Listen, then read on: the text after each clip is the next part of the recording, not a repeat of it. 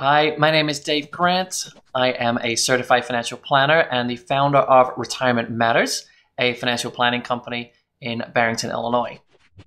Today, we are talking about pensions, and I'm going to cover the 3 things for you to understand that are key to understanding your pension. So let's start with the basics. What is a pension? That sometimes is self-explanatory, but let's kind of dig a little deeper.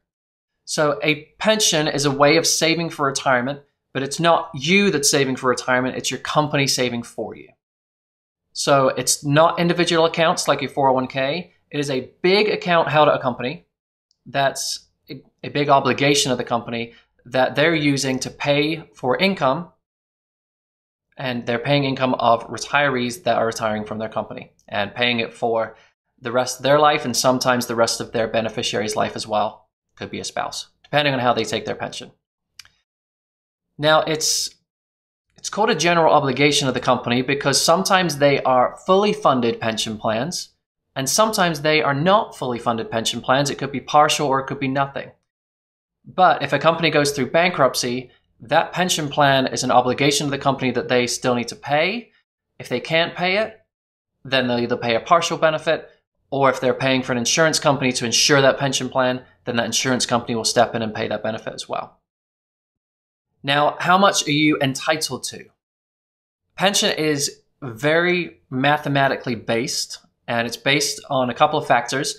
One being your average salary at the company you're working at, how long you work there, and your tenure and when you decide to retire. So it's all based on those formulas. Different companies have different formulas as to which factors they weigh a little heavier than others, but you will be able to find in your company booklets as to how your company factors in your pension. So how is your pension funded? It differs per company, and it's always based on mathematical factors so that companies can very accurately determine how much liabilities they're going to have in terms of the payouts. But for you, it's based on your tenure with the company, your average salary. It can be based on what level you get to in the company, and your retirement date as well. One thing that you should be looking out for and you should understand about your pension is how does it vest? So vesting means, are you eligible to collect a pension benefit? And there's 2 different ways that pensions can vest. One is called a graded vesting schedule, and that looks like this. So let's say your company has a 10-year graded vesting schedule. At the end of 10 years, you're going to be 100% vested in the pension, but after 2 years, you're going to be 20% vested. 4 years, 40%, so on and so forth. So if you left after 8 years in the pension, you're going to receive 80% of that benefit when you decide to claim it. Another way that companies set this up is called a cliff vesting schedule. And instead of it being an incremental climb all the way up to 100%, it is a 0 to 100. There's no in between. So let's say it's a 10-year cliff vesting schedule. If you left the company after 8 years, you're not eligible for anything. Only after you leave the company after 10 years are you eligible to collect 100% of your benefit. So make sure you understand what vesting schedule your company pension is on.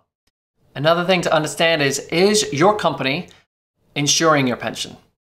Either through a regular insurance company or through the Pension Benefit Guaranty Corporation, the PBGC, are they insuring the benefits that they have to pay out to retirees of their company? The reason you want to understand this is if your company goes through bankruptcy, are you going to get nothing, or is an insurance company going to step in and pay you at least some part of your benefit? Now, putting all these things together, you also need to understand the bigger picture of your pension.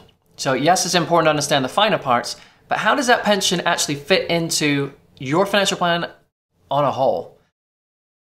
So you need to be working with a financial advisor, a financial planner to understand, I want my retirement to look this way in particular with these goals that I want to achieve. How does my pension play into that? Am I relying too heavily on it? Do I need to save outside my pension? How does this all tie together? If you don't work with one already, I know a good one. But that's something you need to understand so you're not completely relying on your pension or going into retirement blind. That's the worst thing to happen. So my name is Dave Grant. Hopefully you've learned about your pension today and can take some things away from this. Until the next video, stay well.